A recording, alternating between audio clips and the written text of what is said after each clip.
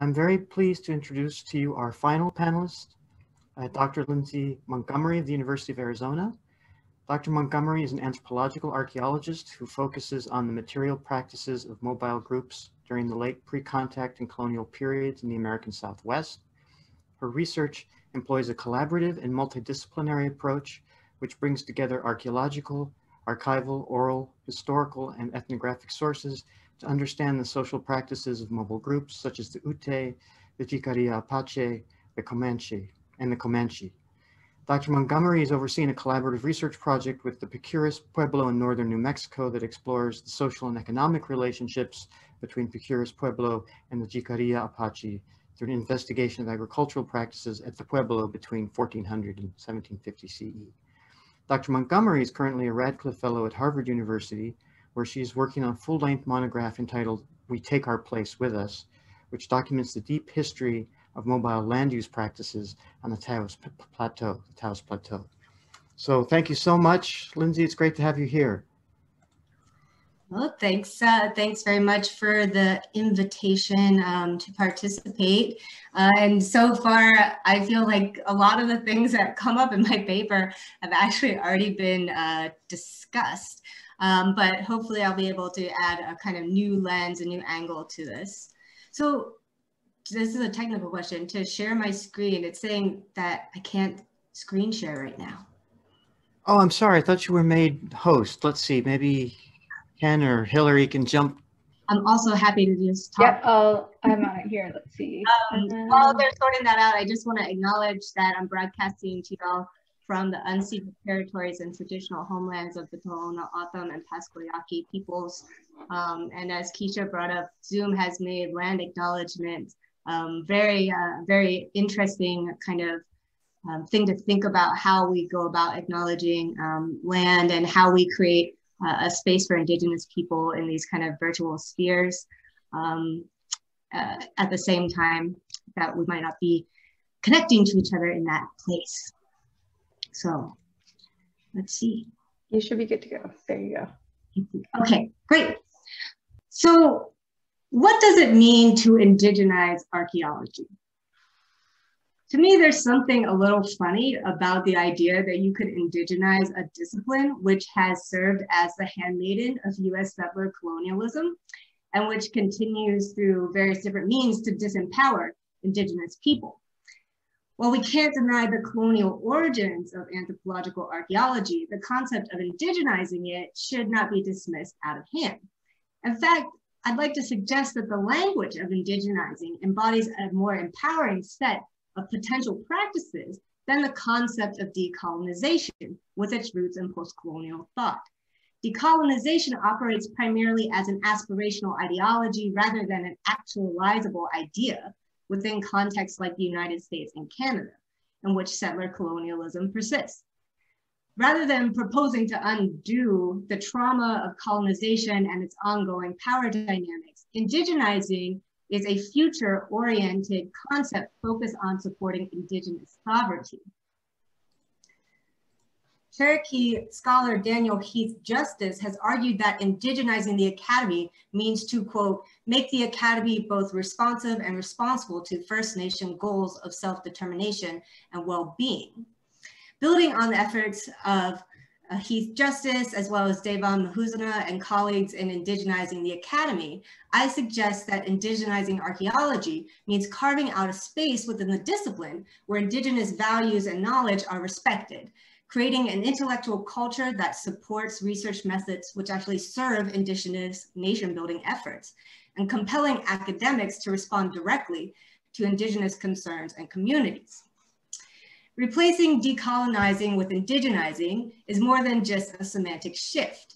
It's a powerful rhetorical pivot, which linguistically removes the colonist and the colonial status quo as the objects of theoretical and methodological focus, and replaces these constructs with Indigenous people. This terminological switch is the first step in building a liberatory discourse within archaeology, which presences rather than erases Indigenous people. So in my time today, I want to propose two different methodological and theoretical techniques, slipstream thinking and trickster hermeneutics, drawn from the writing of Annishinabe scholar Gerald Vizenor that Craig mentioned. And I argue that we can use these ideas to indigenize how we as archaeologists write narrative histories. So these concepts are grounded in the oral tradition of storytelling, which fosters an active dialogue between listeners, narrator, reader, and writer. Slipstream literature refers to a form of kind of fantastic, surreal, speculative writing, which defies simplistic categorization within a literary genre. When taken up by native authors, slipstreaming provides a nonlinear way of thinking through complex cultural tensions and social constructs, and it reflects indigenous worldviews and experiences of reality. This literary approach is exemplified by Vizenor's short story Custer on the Slipstream, which disrupts the myth of General George Armstrong Custer, as an American victim hero, by exposing him as a devious loser, intent on personal gain. To do so, Vizenor reincarnates the historical figure of Custer in the literary character of Border, a chauvinistic Bureau of Indian Affairs agent who is driven quite literally mad by a similarly reincarnated crazy horse who refuses to play the role of indigenous victim. In narrating an encounter between Border and Crazy Horse, Vizenor plays with the literal and the figurative, past and present, powerful and powerless. As part of a Native American critical theory, slipstreaming is a narrative technique which renders taken for granted concepts strange by critically examining their epistemological and ontological bases. This approach resembles the efforts of post-structuralist and post-colonial writers like Derrida and Baba, who deconstruct oppositional binary thinking and concepts of identity. Vizenor's application of slipstreaming also draws heavily on the work of Jean Baudrillard in Simulacra and Simulations, in an effort to challenge dominant notions of what is real or what is true. When used as a theoretical lens within anthropology, Vizenor's brand of Annishinabe post-structuralism reveals how archaeological concepts like cultural phases or artifact categories are really just simulations of the lived experiences of indigenous people. One way in which native slipstreaming upends dominant paradigms of knowledge production is by moving the reader back and forth between various temporal scales in order to disrupt linear notions of time. The dominant mode of thought in social science is based on an A plus B equals C logic, which uses empirical evidence to assess the relationship between each of the variables in that equation. This is what Muskogee Creek scholar Donald Fixico calls linear thinking. Archaeology is full of examples of linear thinking, which has been used to kind of model the development of agriculture, the development of social hierarchy, the development of state-level societies. Rather than looking for cause and effect relationships, native slipstreaming engages in circular thinking, in which chronology is set aside for cycles, and the past, present, and future become a single analytical framework. This is an important intervention because chronological time has often been used by the settler colonial state to distinguish between contemporary indigenous people and the indigenous people who are the subjects of archaeological histories, as we kind of touched on in the last discussion. A distinction which has hindered indigenous claims to land, water, and political rights. For archaeologists, slipstream thinking means moving away from documenting change over time in a kind of classic historical sense, and instead describing ongoing processes and evolving social relationships. Of course, this is not a totally new or uniquely indigenous suggestion. For example, relations-centered approaches, which Ali talked about, emphasize these kind of emergent qualities of relations. Or, for example, the work of William Baden and Christopher Beckman in their edited volume, Nonlinear Models of Archaeology, which draws on approaches developed within mathematics, meteorology, and physics to map, quote, the emergent outcomes of the actions of individual agents. So to summarize, native slipstreaming does away with chronological modes of thinking, which compel archaeologists to organize human history into blocks of time which proceed one after another. Instead, slipstream thinking imagines native lifeways as webs of relationships situated within multiple temporal frames which are operating simultaneously. This way of thinking leads away from linear cause and effect hypothesis testing and towards a focus on cycles, repetition, and creativity. Slipstreaming as a literary device is one facet of what Vizenor calls trickster hermeneutics, a theory and method that disrupts dominant knowledge systems and categories. The goal of trickster hermeneutics is both deconstructive and revisionist. With regards to deconstruction, trickster writers produce narratives that reveal the contradictions within terminal creeds, those beliefs which seek to fix and impose static definitions upon the world. Frederick Jackson Turner's Frontier Thesis is a classic example of a terminal creed here in the United States. Turner's thesis established a series of problematic and denigrating dualisms between European and indigenous peoples, which confirmed assumptions about their inferiority and were subsequently used by federal administrators to justify racialized policies of assimilation and territorial dispossession. As Mike Wilcox points out, these terminal creeds are not just written into federal law, but are ingrained in archaeological narratives, which purport to explain the collapse of indigenous civilizations or their democratic decline. In order to deconstruct such terminal narratives, Vizenor draws on humor, which is an important part of trickster tales within the indigenous oral tradition. Humor as a narrative device is diametrically opposed to the sort of empirical rationalism often found in archaeological storytelling. Rather than producing definitive truths, humor creates a space for critical self-reflection, something I think a lot of the panelists have talked about.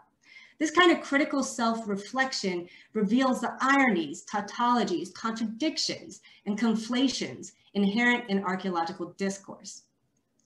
A good example of the power of humor as a narrative device can be found in Vine Deloria's classic text cited by many, Custer Died for Your Sins, in which he uses irony to critique ingrained disciplinary practices in anthropology.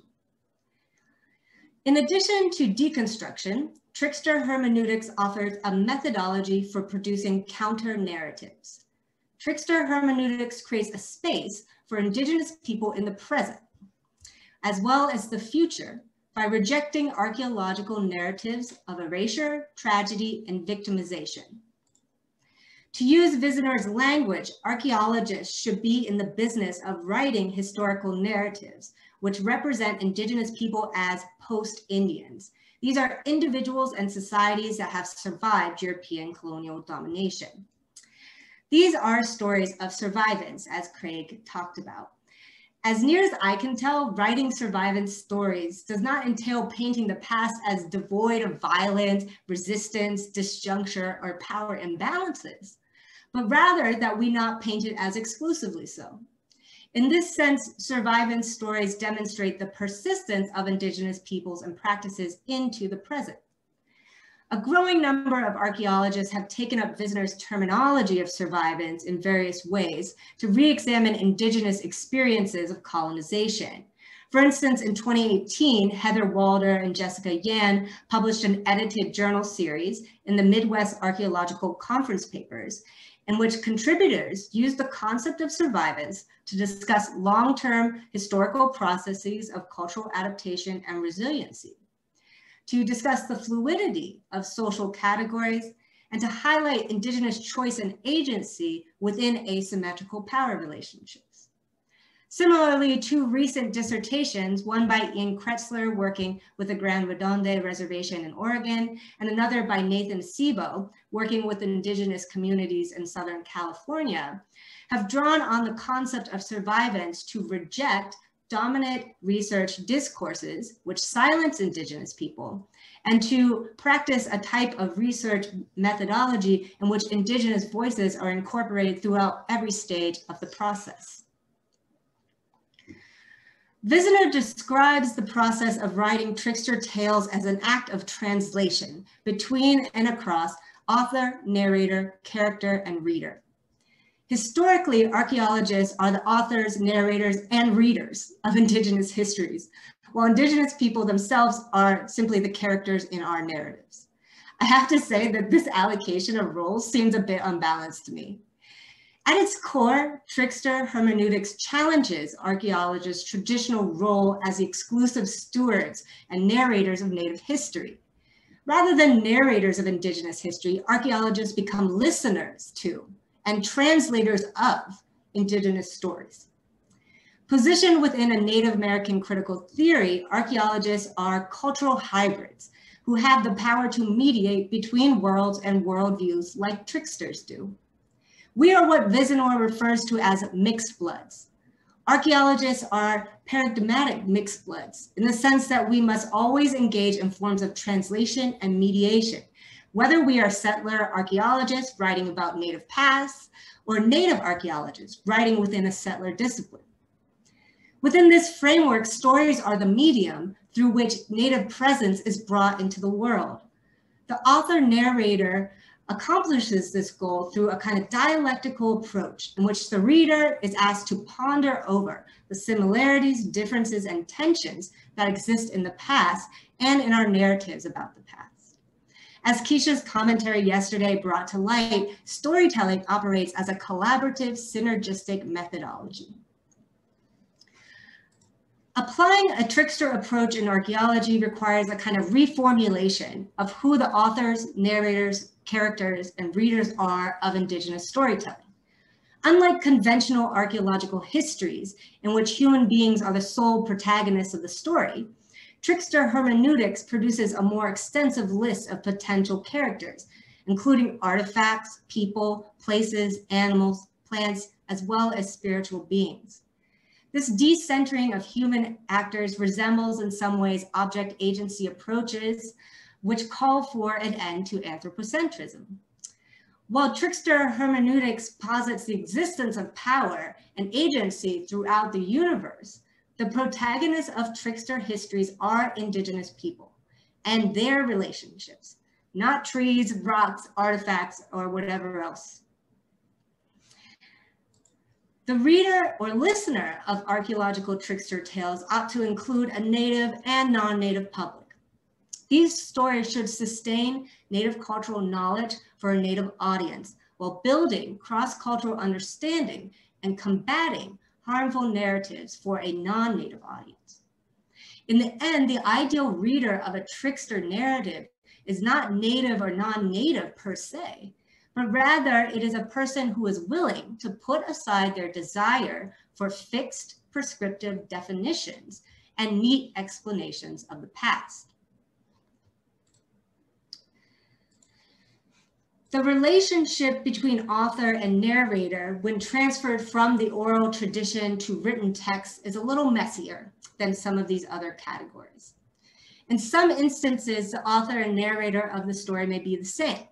For example, when Nick Laluk, White Mountain Apache tribal member, writes in the first person about the indivisibility of land and mind in Ende ontology and the application of this concept to archaeology. In other instances, the author may be separate from the narrator. For example, when Carol Patterson's book, Petroglyphs of Western Colorado, in which Patterson, the author, compiles narratives and interpretations shared by Northern Ute tribal member Clifford Duncan, the narrator, to tell a story about Northern Ute land use practices. Whether the author and narrator are the same or separate voices, self-reflexivity is paramount. We must be aware of our positions, right? Settler, Indigenous, federal agent, tribal member, etc., vis-a-vis the archaeological record of Indigenous peoples and the assumptions we bring to the interpretation of Indigenous history. Trickster hermeneutics not only posits a different formulation of authorship and audience, but also brings with it a different set of theoretical assumptions. As many post-colonial and Indigenous scholars have pointed out, the cultural categories and terminologies employed by archaeologists are homogenizing and reductionist and can do harm to living Indigenous peoples.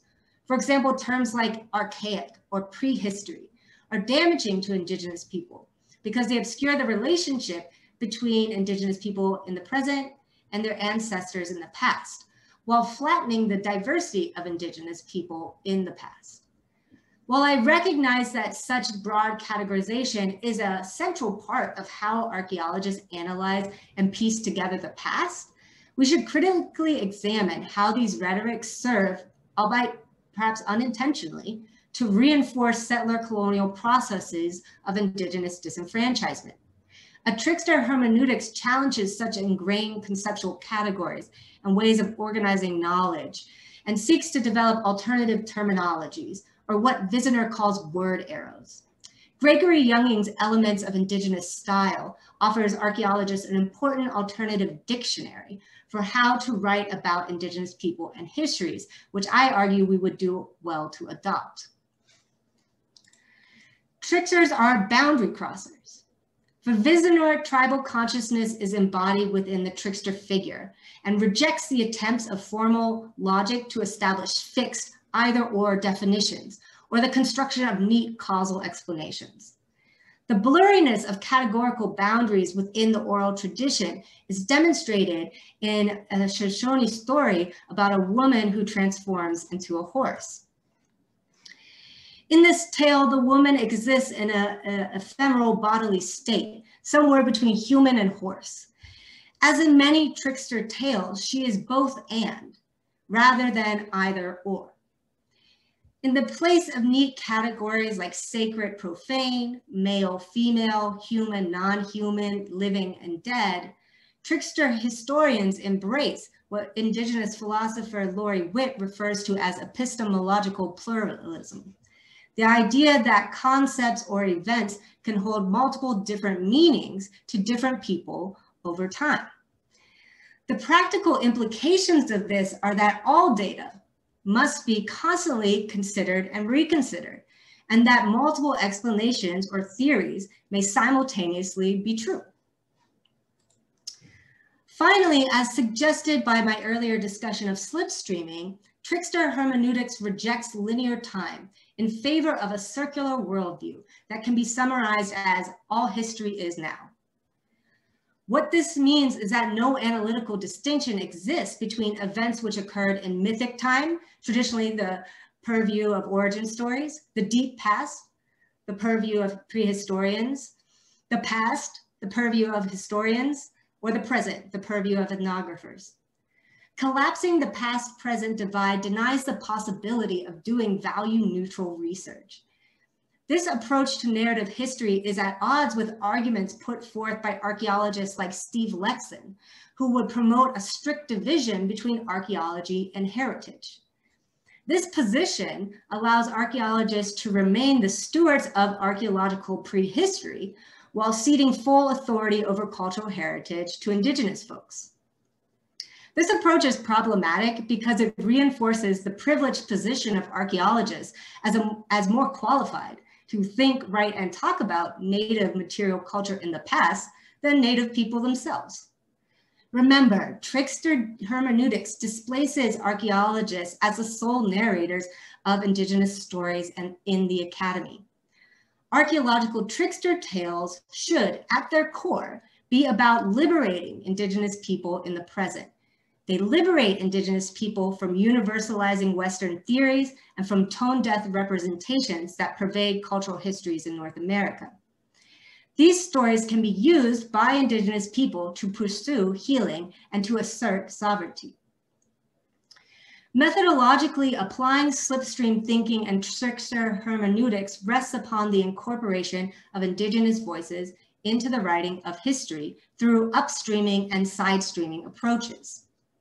Upstreaming involves using a variety of sources which contain Indigenous voices like archival documents, ethnographic texts, oral histories, personal narratives to interpret the archaeological record. This is a kind of classic ethno-historic approach. When applied to the deep past, criticism has often abounded around this method, with scholars questioning the logical validity of applying contemporary Indigenous cultural knowledge to materials from 9,000 years ago. From my perspective, such objections reinforce settler colonial logics of elimination. which seek to obscure the connection between contemporary indigenous populations and the continent's earliest inhabitants. Slipstreaming and Trickster hermeneutics critically disrupts such lines of argumentation by tracing longer-term histories which connect indigenous past and present. In addition to upstreaming, scholars like Andrew Littman in the Saltwater Frontier have drawn on side-streaming approaches in which cultural practices and beliefs of similar ethnic groups are compared and used as explanatory lenses with which to examine past practices. This methodology is situated within scholarly efforts to develop a kind of global indigenous ethic based on shared ontological beliefs.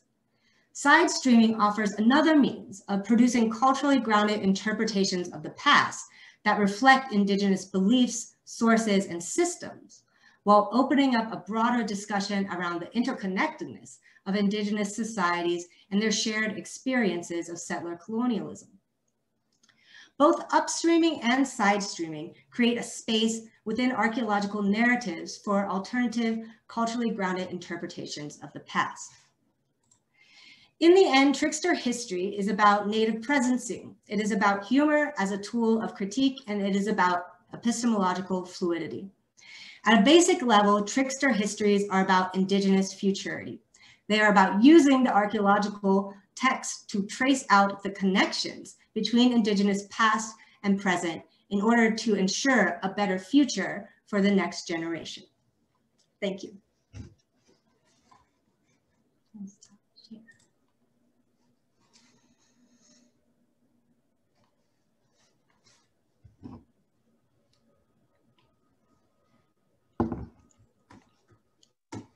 Sorry if I went a little over.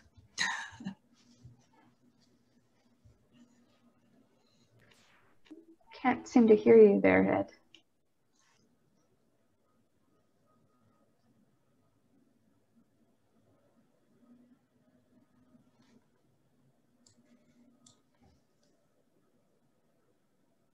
I think you've lost your audio, Ed. I've quite literally made him speechless.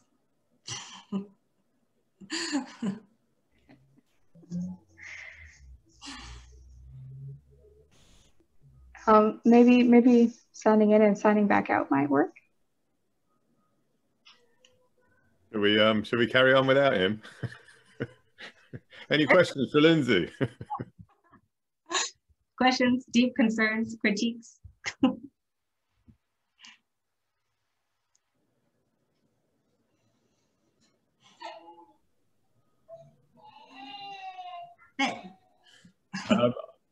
Thank you, Lindsay. So I just have I've got a couple of quite specific questions, really. You mentioned Lexon at the end and his distinction between wanting to, I mean, he says that's in his recent book, isn't it? Yeah. It's kind of, I'm retired now, I can say what I like book. So that distinction he makes between heritage and archaeology, or heritage and prehistory. Yeah. Could you talk more about his argument, why he wants to do that?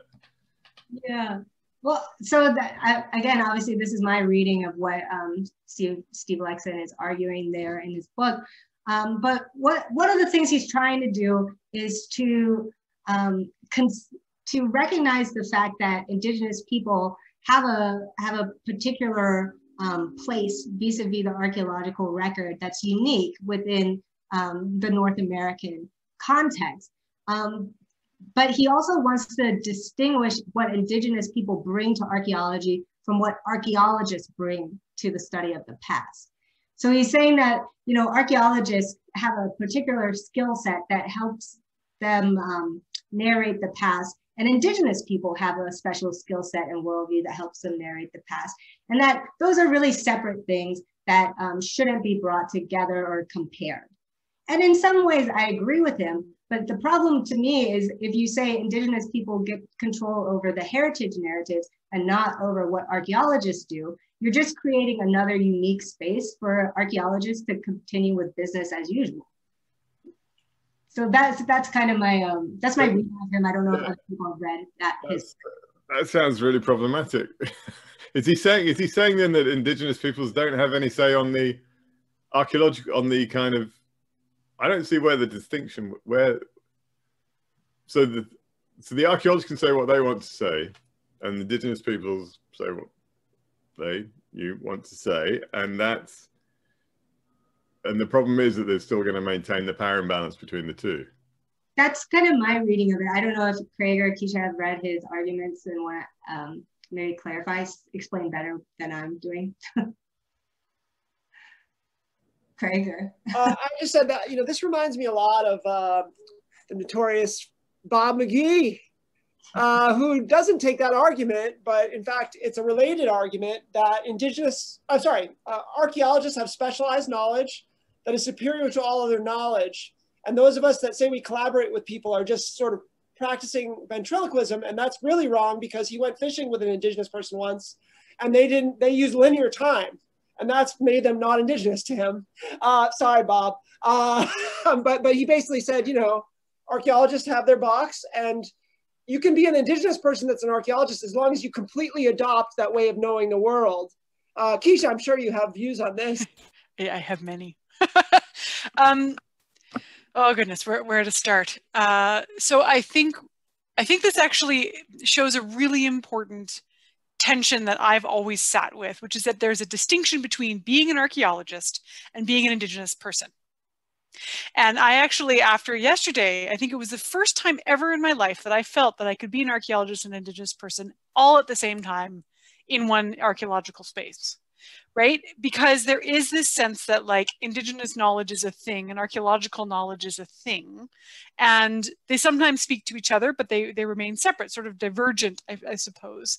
And I think that the arguments, I haven't actually read Lexon, and I will go to it right away because I think this is a really, really important thing, is that it still assumes a certain privilege around the materiality of the past. And this is sort of my whole frustration with, the more distant past means, indigenous people aren't as connected to it. But then why does it default to the white archaeologists being able to tell that story? And this is the part that I find a lot of disconnect, is like, why does that become the default position, right? That you somehow can tell that story. According to whom? Those are our lands and our histories. So if we don't give you the right to tell that story, you taking it without assuming that we have a story to tell about the archaeology. It doesn't mean that the archaeology has no value in telling the stories of the past. I think it absolutely does, but it doesn't supersede indigenous histories. So when I teach my students about this, I think about, there are two ways of narrating, right? Of understanding the past. So perfect example for me is the Bering Strait, right? Indigenous communities in general reject this idea that they wandered over the Bering Strait to come to these lands. Archaeologically, that's the narrative we tell. And how I encourage students to sit in those tensions is to say, okay, Blackfoot folks say, we have always been here. And of course they have, because since they've been Blackfoot, they've been here. So their origin story is here, regardless of how archaeologists want to narrate that. And the narration of archaeology doesn't disrupt the fact that those people have always been in that place, right? But these are two different ways of narrating the past, but we can't kind of elevate one over the other because it's based in science and materiality, and the other one is based in story, right? Because otherwise you're saying the science has supremacy over, or is the truer tale of the past. Can you hear me now, or? Yes. Okay. Yeah, I get, so I'm going to try to do a better job of describing what Lexon is responding to. And he's actually responding directly to folks like me who try to use indigenous thought as theory within archaeology. And so he's kind of saying, like, you can use indigenous thought, and that's totally valid in and of itself, but it's over here, and you're doing like heritage. You're not doing archaeology, because archaeology has all of these kind of Western worldviews so baked in that you can't really do that. And so we can debate whether we can do that, whether we can do this kind of indigenizing of archaeology, or whether really what I'm doing isn't archaeology at all. Well, that means we have to think about what we mean when we say what is archaeology, of course, right? So I think that is an interesting question, right? To indigenize archaeology and still do archaeology, what does that actually mean? And I agree with you. I really like the framing of sort of indigenizing versus decolonizing, because the lens is quite different. And it does give a certain kind of agency and sort of what does it actually mean to do indigenous archaeology. And as someone who does it, I would reject the idea that you can't. Yes. I guess the question becomes that can a non-Indigenous person do Indigenous archaeology in the way that an Indigenous person can? And that, I think, is something to think through, right? And that, I don't know if I necessarily I want to come down on one side of that or another. I do think, though, that me doing archaeology of my own history is different than someone who's not Métis doing archaeology of my own history, even if they collaborate really closely with my community. But I'm not quite sure yet how to articulate that. So Oh, Craig, go ahead.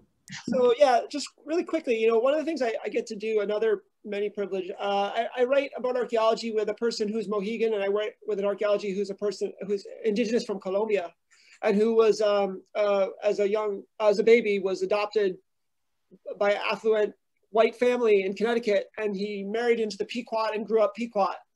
And so the way the three of us think about archaeology is quite different. And I think he would actually tell you that he would agree with you, Keisha, that, and again, this is my estimation of how he would respond to that, but I think he would say the archaeology he does at Mohegan is quite different from the archaeology that my colleague James Quinn does, because that's his people. And so both Jay and I are outsiders, but I'm an outsider in a very different way than Jay is, right? But I think you have to recognize all three of those things and more complexity as well as you add more people in. But I don't think it's the same for me. Like I was questioning, Lindsay, if I don't think I can by myself indigenize anything. I can try to decolonize because I'm related to that colonial force, and so I can try to think through that. But I mean, it has to be grounded again with structural change and real change. But I don't know if I can indigenize. Yeah, Ben. Surely you can help create the conditions for indigenizing. Yeah, the thing that I really run up against with the terminology of decolonizing, and this is coming out of conversations that I've had with Carrie Thompson and Nick Lalick, is just the impossibility of undoing anything. Because that's what the D, right? Like the D in decolonization implies that we can somehow undo them, or that we can somehow imagine a settler, a future in which settlers are not the dominant, are not creating the dominant power structures. And I find that to be so impossible to imagine. And maybe that makes me like a nihilist. But like talking to other Indigenous folks who are tribal historic preservation officers and others, and you bring up this idea of decolonization to them, and they're like, "What is that?" that's not realistic. Keisha. Sorry. One of the phrases I play around with is when I do it, I call it more than Euro-colonial archaeology. But I'm not kidding. I actually use that phrase. Yeah. So I think, though, that Lindsay, this speaks to something really important. Well, two things I think I want to talk about. One is the fact that, you can decolonize a discipline all you want, but if you're not decolonizing the broader structures of society, it becomes meaningless, right? So we have our little, and then the second piece is we are sitting here in the academy, right? So I can talk all I want, and I can enact a Métis archaeology. I can, because I'm doing an academic research project, and the space of the academy, however Western and colonial its frameworks are, does actually give me space to do some of that. If I was running a CRM company, I couldn't do archaeology this way because I would be constrained by law, by practice, by different forms of settler colonialism that I can't necessarily decolonize or even indigenize to an extent, because they're not determined by those of us who sit around in the academic spaces in the same way. They're determined by policymakers and lawyers and all these other things. And there are ways to change that, but to just sort of talk about our are theorizing of the past. It's not that it's meaningless to do so, it is an important intervention, but we can't forget that the lived experience of tribal historic preservation officers is a very different one, because they're constantly engaging with CRM, with NAGPRA, with these settler colonial legal federal frameworks that don't actually give them the opportunity to have the ability to control what happens with the remains of their past to an extent, right? So they don't actually get to make those choices. So if we only decolonize within or even indigenize, then we're not getting where we necessarily need to be. And to me, like the best parallel to that, and this is kind of what I was thinking about in Rachel's talk about that difference between how power circulate, how we theorize power and how power is influencing our lived realities.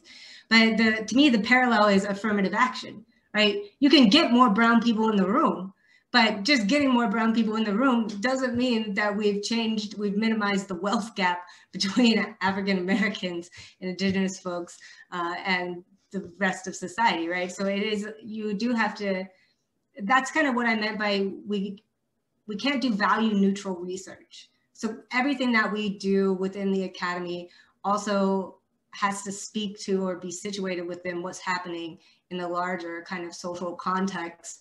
If we want to really like be kind of serious or holistic about kind of change and indigenizing. And to think you do value neutral or apolitical archaeology is to be privileged. Because those of us who are not in positions of privilege cannot do it that way. I mean, nobody does it that way, but we cannot not see sort of, and Ollie, I think you really were able to articulate that from someone who sits in that majoritarian world to say, you know, you don't have to notice the systems of power, but some of us do every single day in our lived experience. And therefore, everything we do is always engaged with that. And of course, we're all part of it. Just the visibility of it depends on privilege. But I do, you know, one more thing, Lindsay, just to note, I really appreciated your call to humor, because I think this is such a subversive part of Indigenous theorizing in general, and just interaction, the role of humor to like the trickster, right? I really was inspired by that.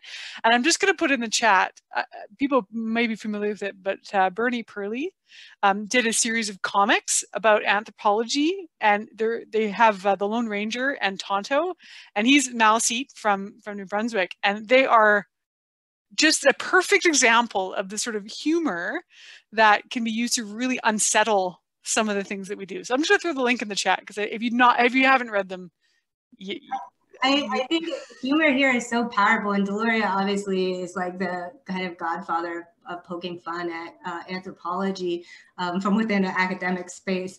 But it's really powerful because it makes us realize like that, you know, in some ways what we do is very serious, and in some ways like we take ourselves too seriously. Like what we're, the way that we why we have such entrenched feelings. It makes us question why we have such entrenched feelings about these narratives of the past, particularly when we're writing narratives about the past of people that aren't even related to us. And the further back in the past you get, I find the worse that gets too. So anyway. Ollie, go ahead. Just to follow up on that humor point, I was really struck by that as well. And something you're really good at, Lindsay, is being funny but making a point at the same time. Like when you slapped me and Ben down for being two white guys having a conversation, which was both really funny and really an excellent political point to make in that context, right? But when I'm using humor badly in the main, oh, cute kid on the screen, everyone will be looking at that, not listening to me, that's probably for the best. I'm kind of doing it to try and undermine some of my position. Particularly, I try and do it in lectures to kind of disarm students so that they don't feel quite as threatened by the concepts that I'm throwing around and all those sorts of things. But I was wondering if there's a kind of, what some of the risks are with humour. Because is it a position, like it seems to me that particularly kind of, it's really interesting to hear a kind of Indigenous perspective on the power of humour, because I've worried sometimes that my use of humour is a kind of privilege that I can get away with because my authority isn't in question. And so if I make jokes about being, you know, whatever it might be, it's not undermining the kind of, in a certain audience the academic rigor of what I'm putting across in their eyes, whereas it could be seen, I've worried that by my using humor, I'm kind of preventing other people from, I don't know, do you see what I mean about the kind of risks that it's a kind of privilege to use it, I've sometimes felt. Yeah, I hear what you're saying, because there's humor that's subversive, and then there's humor that's a kind of a reinforcement of power hierarchies, right? The people, if there's a pause and people don't know, should we laugh? Was that a joke, or was he serious? And I definitely hear what you're saying, especially in the kind of world in which we live, in which political correctness has become the kind of canon of the day, and any kind of, you feel like you can't say anything without being politically incorrect. So I hear what you're saying. What I would say is kind of, to me, like, humor is actually the privilege of the oppressed, because you're in a position in which you don't have to think about being about asserting your kind of privilege, but asserting your power. It's always a kind of subversive tool. And it's also, as Vizenor talks about in his work, humor is not only subversive, but it's healing. It's a way of creating connections between people, because you get what I got. You think that what I was thinking was funny without me having to spell it out for you. So it's a way of like creating community. But I hear what you're saying with that tension, and I guess it comes back to this issue that we've all been talking about positionality, where we positioned in how we're using the discourses. That was kind of meandering, sorry. Greg, I know you have your hand up, and I just really wanted to respond to Ollie really quickly. And I think there's a difference between being a joker and a trickster. And I think it's a really, really important distinction. So when Vizenor uses trickster hermeneutics, he's doing it on purpose, because the trickster is not just a joker, it's a very subversive figure. In the trickster stories within Indigenous context, it's always something subversive, something unsettling. So the use of trickster as a form of humor is a way to unsettle, whereas to be a joker is to diminish, right? Is to sort of like downplay. And the trickster actually does the opposite. It exposes those things as opposed to dismisses them. And so for me, that's kind of how I distinguish between it. A trickster is not the same thing as someone who's a joker, right? Those are two very different forms of humor that do different things. Wow, that's really good. Yeah, I like that phrasing. Craig, did you want to say something? Or so, are there questions? I didn't look. There are some questions, yeah. Okay. Where do they begin? I'm just wondering if we can dismiss some of the older comments, because it's getting really busy in the Q&A. Let's see. Should I start? I can't, sorry, I've never used this Q&A format. Sorry about that. I thought there was one from Catherine that was posed to you. Am I right about that, or? See. Yeah, I think someone dismissed it by accident. Hang on. Catherine, do you want to? Oh, yeah, could it? Why don't you make your voice heard, if you don't mind? I'll pull her up too. Or Here we thank go. you. Allowed to talk. There we go. Oh, hi. Thank you very much for your talk, everybody, for your talks. It's been such an amazing day. My question just was, I was really happy and to hear all of you talk about the process of your research and self-reflection. And I think it was Ollie who said, you know, this process sort of has changed the way you look at the world, or you are in the world. And I mean, I think this comes from our experience, maybe in where we are in life, but I wondered if there were ways that we need to reconsider things like undergraduate education to foster these kinds of ways of thinking about the past much earlier. Because I mean, I'm in a teaching position at U of T, and I feel like what I'm doing is building up models, taking them down, building up models, taking them down. And that doesn't seem productive to me. So I want to start doing this right away. So I guess I'm just wondering if you feel the same way, or have you made important changes, or what kinds of changes do you think might be needed in undergraduate education? Yeah, I mean, I think, to be honest, we spend, and I'm guilty of this as much as anybody else who's on the kind of tenure track trajectory of using articles and book chapters to make our interventions, as opposed to making pedagogical interventions, which I think is actually, in many ways, much more powerful place to start this kind of indigenizing or decolonizing process. So I agree. I think, why is it that in our grad theory classes, we still start with all the old dead white guys? Like, who needs to know what Malinowski thought? Nobody uses that shit anymore. Like, there's loads of things that people do use now, right? So to me, like, that's at the graduate level. At the undergraduate level too, I mean, you look at any introductory to world prehistory, world archaeology textbook, it's going to start with these kind of narratives of development. And it's hard from a Native North American position to see where you fit in that narrative. So I think, yeah, like restructuring from the beginning how we teach these kind of concepts and what we say are the core concepts is really important. And this is just to respond to somebody in the Q&A who asked about the term unsettling versus decolonizing. I think unsettling is actually a good way to think about how to restructure our pedagogies, because unsettling involves thinking about what are the kind of narratives that have supported settler existence in North America, and how might we undo those? Thanks.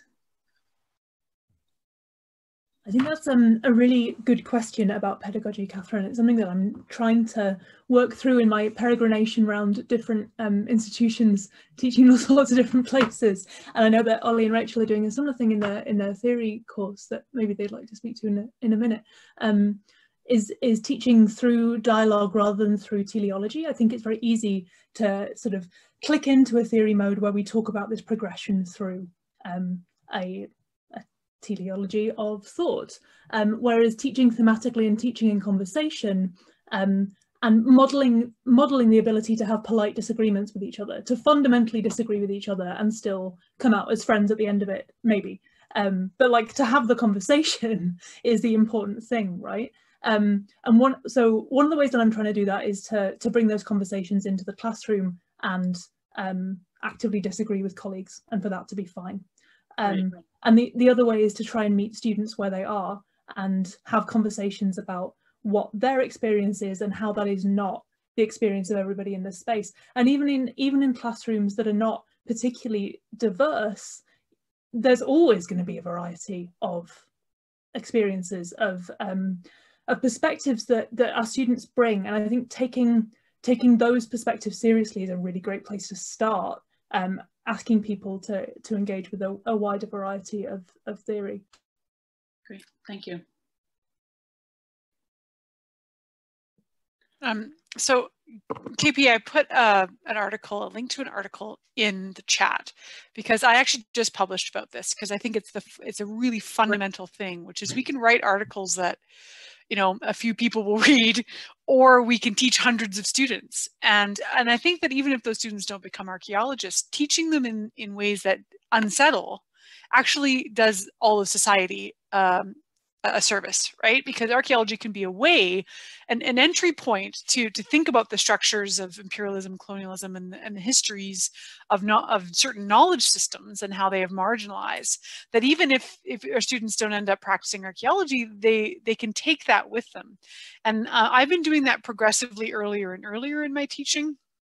Because I taught a senior undergraduate course where I was introducing students, asking a simple question of what gives archaeologists the right to study Indigenous pasts.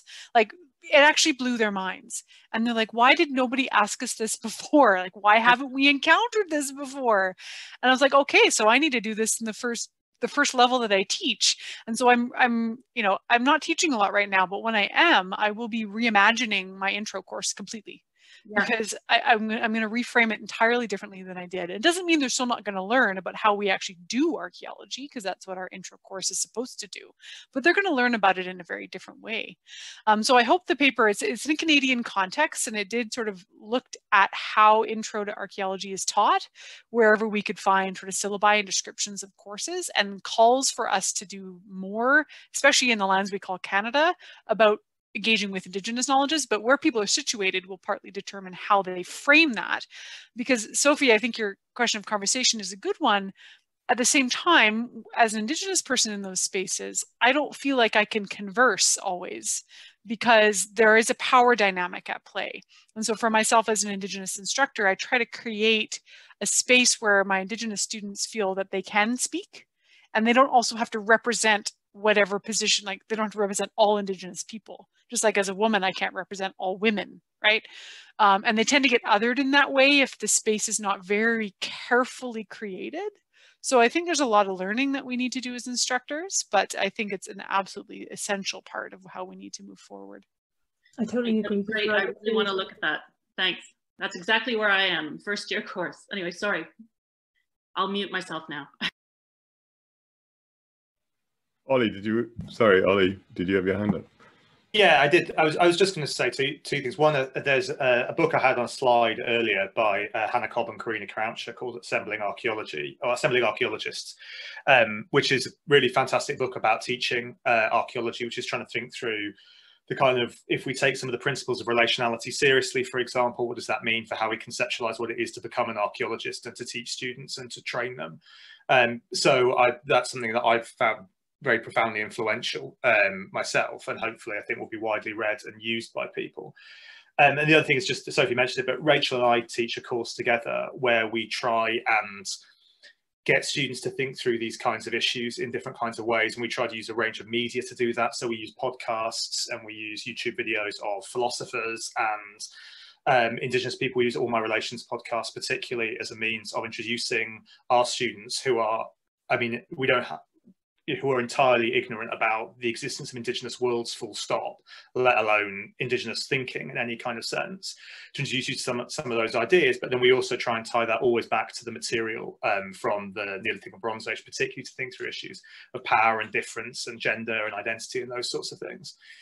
And we found that hopefully quite successful in getting them to decenter some of their assumptions about the world and begin to disrupt that. And I think Keisha's point is absolutely right, that whether they become archaeologists or not is kind of irrelevant as to the purpose of teaching this stuff. I mean, I don't give the smallest shit if my students know the sequence of Neolithic British pottery by the time they leave the course. It's entirely irrelevant. Frankly, I can hardly be bothered to remember it. But if they understand that their own conceptions of personhood or gender or power relations are particularly and historically emergent, and it's caught up in a complex history of colonialism and other things like that, then that's far more important and a relevant thing for them to come out of a degree with than any kind of like specific piece of archaeological knowledge. Yeah, no, I agree completely. Thank you. To build a tiny bit on that and thinking about what Keisha said, one of the things that is hard about that is creating that space that allows the students to kind of, one, say things that they aren't sure whether they're right or not, and two, people who come from diverse backgrounds, giving them the space to feel that they can say and talk and all of those kinds of things. And in some ways, co-teaching the course makes it easier, because in some instances we can rely on the fact that Ollie and I can take opposing views, or we can talk about our own experiences, and we're happy to bring in our own experiences of all kinds of things to the classroom and attempt to use that to kind of make things more comfortable. But I actually think we're only a tiny bit of the way there at creating that space that's going to allow much more of that to come out. And that is just a journey that I think is challenging for everybody because I know there are still people that sit there in that classroom quiet, and then you see in their work that they've engaged in some really kind of interesting and complex introspection relating to their position within the field and all kinds of things like that. And you see it come out in the essay. They've sat quiet in the class. And in one sense, that's absolutely fine. But I worry that we weren't able to give them that space that they could say those things out loud in the class as well. And that is a challenge. Lindsay. I mean, I think you're really pointing out what you just said really resonates with me, because as a student throughout in my graduate career, like I did not talk. I didn't feel like I didn't feel comfortable in seminar spaces talking, and some of it is the space itself and the way that the dynamics of the course were constructed, right? And that's something that you guys as instructors or I as an instructor can control. But the other side of it is what are the types of ways that we value contribution? And does it always have to be one way or the other, right? Does it always have to be that the person who speaks up in class is the one that we think is the brightest and the most engaged? Or are there different ways that we can put these different types of pedagogical learning mechanisms into equal standing and say, like, it's okay if you just want to write about it. Maybe you come from a tradition where you're not supposed to challenge other people's knowledge, where you're not supposed to talk about challenge dominant ideas or the professor's ideas.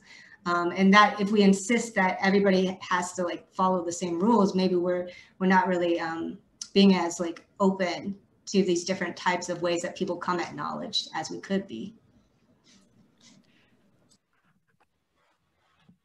I think, you know, Lindsay, I was going to say, one of the things that I always try to remember is what I'm trying to do when I teach is I'm trying to learn something as well, and being open to that, and just remembering to be open to that rather than just like it's a top-down sort of flow of knowledge.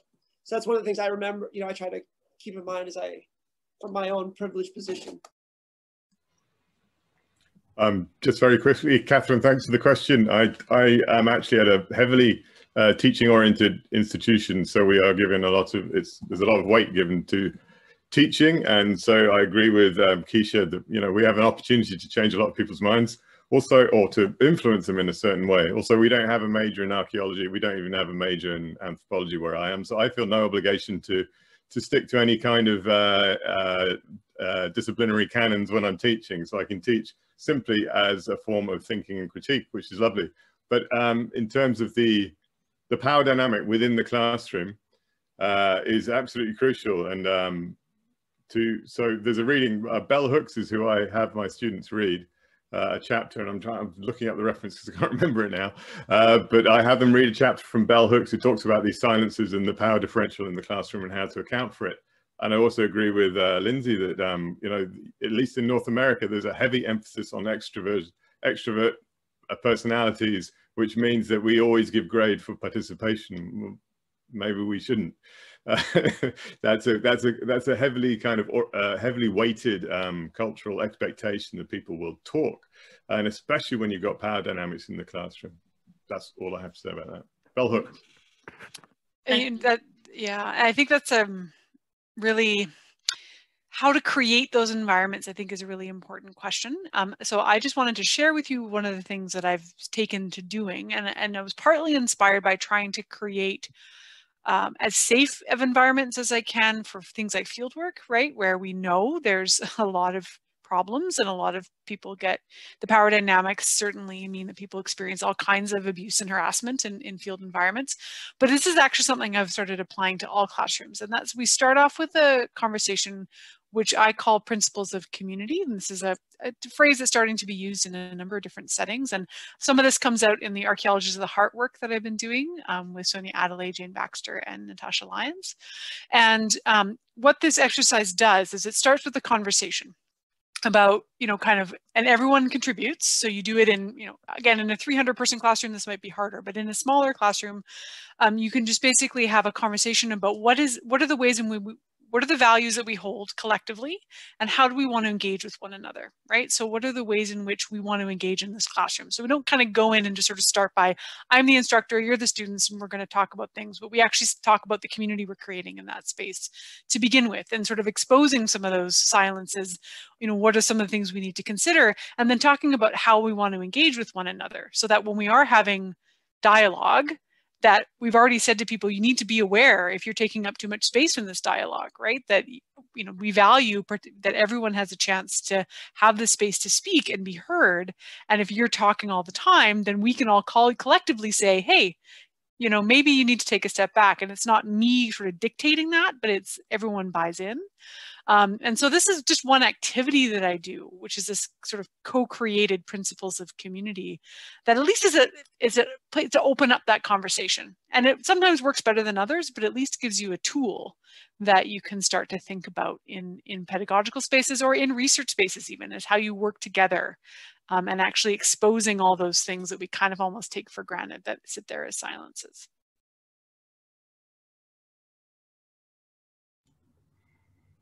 There's some additional questions for you, Lindsay, in the Q&A. So there's a question here that is from a student, and it's kind of addressed to Keisha, Craig, and myself about this idea of appropriation, which is also something that Rachel talked about and worried over about using Indigenous theory.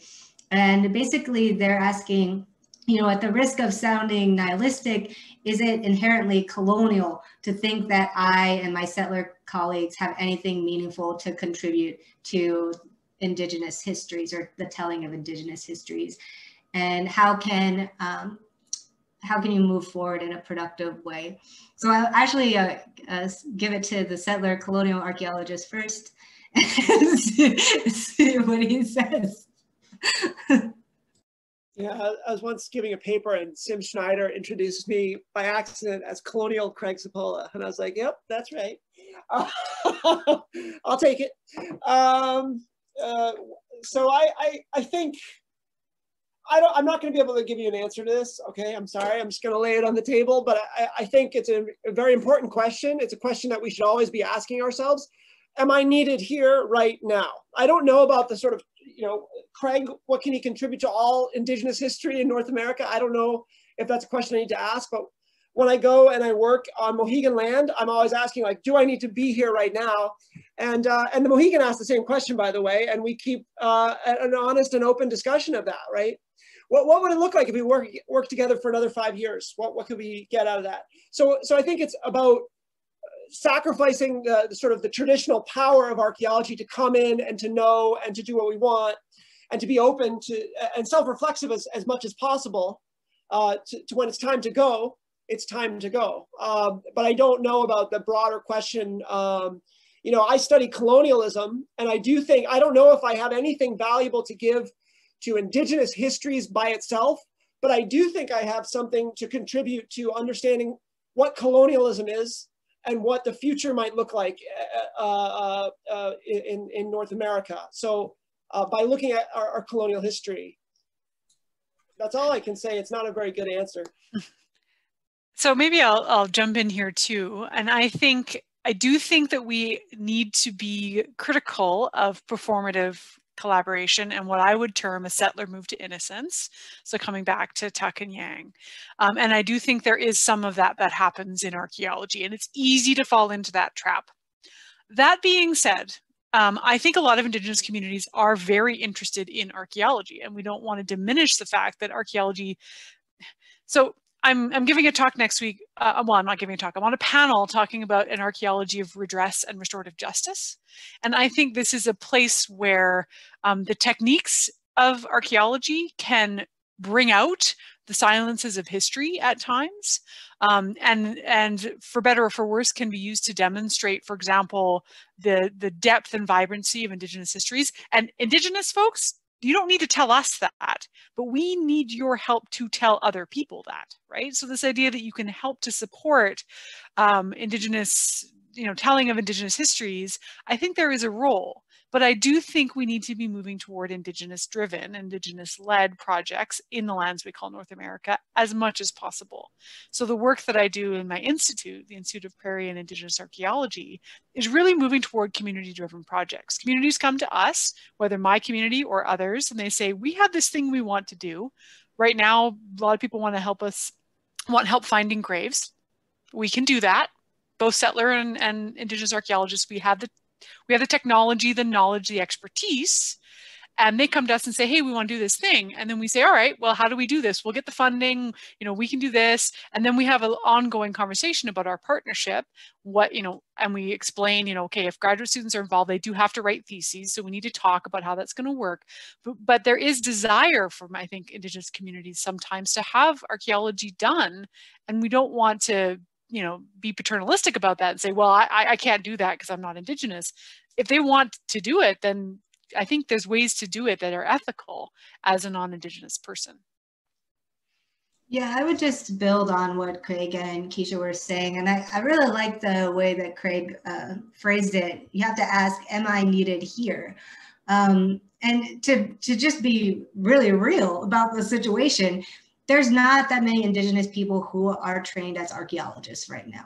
So even if all non-Indigenous archaeologists pulled out and they said, okay, we're not going to talk about Indigenous history anymore, that wouldn't solve the problem, because there's still, as Keisha points out, there's still a great need for a lot of Indigenous communities to have archaeology done on their lands, and they want to use archaeology as a tool for asserting their own sovereignty in terms of land rights and pedagogy and representation in museum context. So to me, like the one of the questions that you want to ask is, not only am I needed here, but what is most interesting to the people who I want to study or want to work with, right? As opposed to how we're traditionally taught to come in and you have to write in your graduate proposal, what's your research question? What's your research topic, right? From a really kind of unsettling way, you can't approach it like that. You have to first start with the relations. You have to first start by going to a community where you want to work with and ask them, what am I needed here? And what's interesting to you? And then you can find the things. This is just speaking from my own personal experience. And then you can find the things from within what they find interesting or relevant to what you also find interesting and relevant. But you have to start with the relations as opposed to your question and how you're going to figure out how to solve it. Great. Oh, man. Sorry, what? Am I supposed to say? Can I talk? What I was going to say, Lindsay, is, I always sort of think of the alternative where we all have our own specialized I'm from nowhere, like Ben said, I'm from nowhere too. I'm floating in space. Like if we all have our own specialized, I guess I'm going to go do the archaeology of like Roman history or something, which I would find terribly boring. But I think if we think of the alternative where we all have our own box that we live in and study, I actually think that's a really bad way to do things as well. I don't think that the students that I'm lucky enough to have that are Indigenous, I hope they go on to not just become archaeologists. I hope they go study Roman history, or they go do something more useful than that, even like chemistry or whatever, philosophy. That's not very useful. Something useful. I can't come up with anything useful right now. But the point is that I think this looking at difference in a productive way, to go back to something Ollie and Rachel have both taught me, and both these two people have really taught me a lot about making it a productive relationship. And I think if anthropology wasn't so like racist and stuff, it would be about learning from each other in a non-hierarchical way, right? We can sit and learn from each other and learn across those lines of difference. And I think that would be a great way to go about things. So again, like I always think of the alternative. Do we just tell like people like no, like, go do something else. Go with Ollie. Maybe he'll let you dig a Neolithic site or something. I'm like, oh boy. But again, I think difference isn't always bad. It has been really bad in North America, right? That different people studying different histories, but it doesn't have to be. It can be, like I think at Mohegan we actually value each other's what comes out of our relationship, and we would agree that what comes out is different from what we would produce separately about the past that we talk about and things. Thank you, Craig. People still have some energy and enjoying the conversation.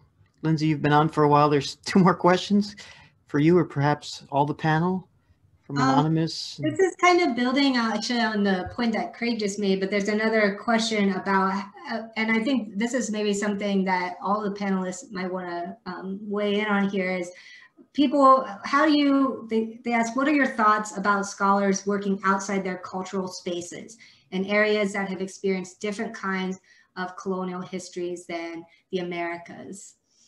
So such as North American archaeologists, Indigenous or not, working in Europe, or European archaeologists working in Indigenous contexts. So it's kind of a general question on working in different cultural spaces. Yeah, Ali. I mean, Ben mentioned this yesterday briefly, but I mean, a kind of classic late 90s example is Parker Pearson and Romelie Sonina's paper on Stonehenge, right, where a Malagasy archaeologist comes to Stonehenge, suggests that Stonehenge is for the ancestors as a form of analogy with his people in Madagascar. Now, in the late 90s, this is like pitched as a relational analogy, and it's dressed up in the kind of language of the times, right?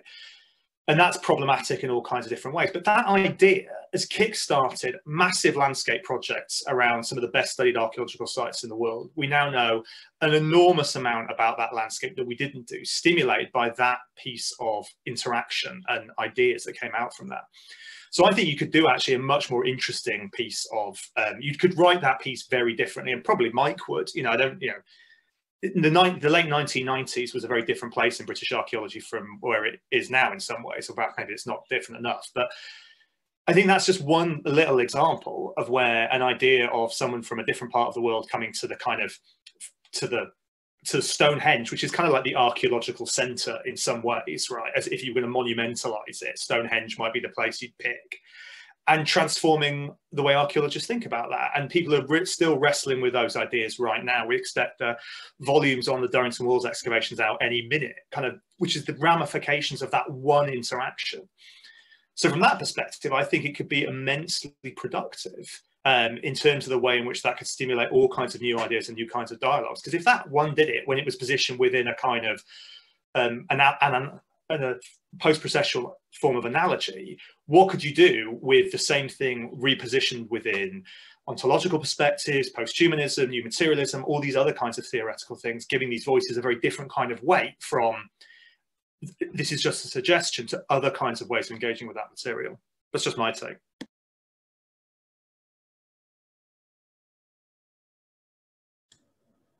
Well, this is something that we actually talk a little bit about in the book, is this kind of translation and being in different cultural spaces. And in the book, we give this example of Sonia Adelaide as well, who went to Çatalhöyük in Turkey and brought indigenous methodologies of collaboration into a non-indigenous space. And she has a couple of articles where she talks about that experience and the kind of tensions of trying to apply an indigenous Annishinabe framework in that different context, but also how valuable it was to bring collaborative methodologies into a space in which that wasn't the norm, or it wasn't becoming the norm. Some of my favorite fieldwork I've ever done is when I worked at the University of Leicester with these two, bringing British students to do archaeology with the Mohegan and dig up sites that were both British influenced at least, and Mohegan. And I think if you were to go and ask Mohegan people and the students that are now doing the archaeology as jobs, I think they would say that was just no time like that, because you got these conversations that were just out of this world. And I would just go into the woods. This is going to sound weird, but I would be over on the side of the woods, and I'd be just listening to the conversation between a British person and a Mohegan person talking about Jamestown or something straight, and it's just really rich interaction. And we tried to create it so those voices could actually live with each other and not one was on top of the other. But I think that's why fieldwork is so great sometimes, is you can create those moments that are magical. To add a tiny bit onto that, I agree with all those things that have been said, that it has this kind of really powerful potential I think you always have to kind of frame the beginning of that in the right way, though. So thinking about being open about your positionality and that kind of divide that Keisha spoke about between being kind of inside the system and outside the system, and what your different goals are therefore, and what you need to think about, and how you need to be.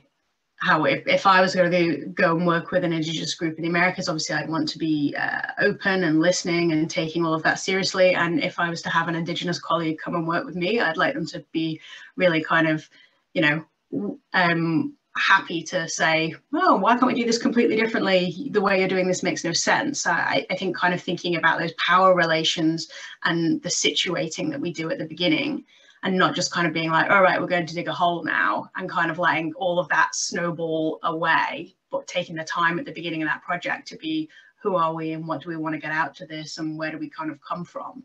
And I think when you have those kinds of conversations at the start, it's a really kind of a powerful tool for creating the right kind of community and learning together. And the kind of example that Craig gave there with the conversations between the Leicester students and the Mohegan is a really good example of that. And it's about creating the conditions where that can happen, I think.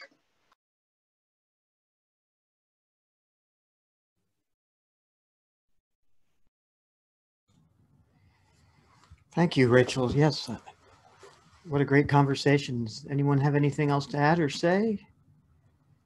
Is there any other questions that I may have missed in the Q&A? I think they were mostly covered, I believe. I have something to say. Thank you so much to Ed and the Archaeology Center, Ken and Hillary and Paula. Thank you so much for welcoming us all, and actually for allowing me to invite a lot of people that I found really interesting. So thanks so much for the great job you've done making it a Zoom meeting and everything else. It's just really great. Well, thank you, Craig, and thanks to all of you. We're very grateful and appreciate your ability to speak and participate. I think this worked very well despite the circumstances. As I mentioned, it would have been much nicer to have you here all in person as we planned when the invitations were sent out in the fall. But this will be an annual event in early October before Canadian Thanksgiving. Sometimes it could still be short sleeve weather here. It's a nice time of year in TO, and as Hillary mentioned, we do often have talks or workshops weekly that are now all resuming digitally. So if you're interested, you can get our weekly mailing, and we'll hope I feel like I've met you all. That's what's so nice, and that's what's surreal about this for many of you who I haven't met. But you always have an open invitation to come to Toronto. We were supposed to wine and dine you and put you in nice hotels and things. Oh well, next time maybe. And of course, if anyone has themes for future years, for future events, please let me know. And thank you, Craig, too, because we do, in fact, solicit proposals for the debates. We're very grateful to have them.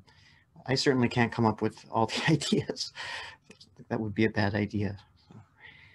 So really, everyone, to all 7 speakers, and to Paula and Ken and Hillary, really thank you for all that you've done and for making this successful. And it was a nice escape to alternative worlds, alternative ontologies, perhaps, from the grind. And I hope everyone stays happy and healthy and safe, and that things do improve. So thank you all very much. Thank you. Thanks. It's been wonderful, really invigorating. Yeah. Thank it was fascinating and invigorating, and very nice to meet you all virtually, and stay safe, and thank you for your patience as well. This is the Zoom tedium for everybody. I'm sure it's extending into the weekend can be tough. Yeah, thanks, and thanks for everyone for attending too. We really appreciated your commentary and your critical, important questions, and so we saw a lot of familiar faces from people across North America and across Europe, elsewhere, which is great. So thank you.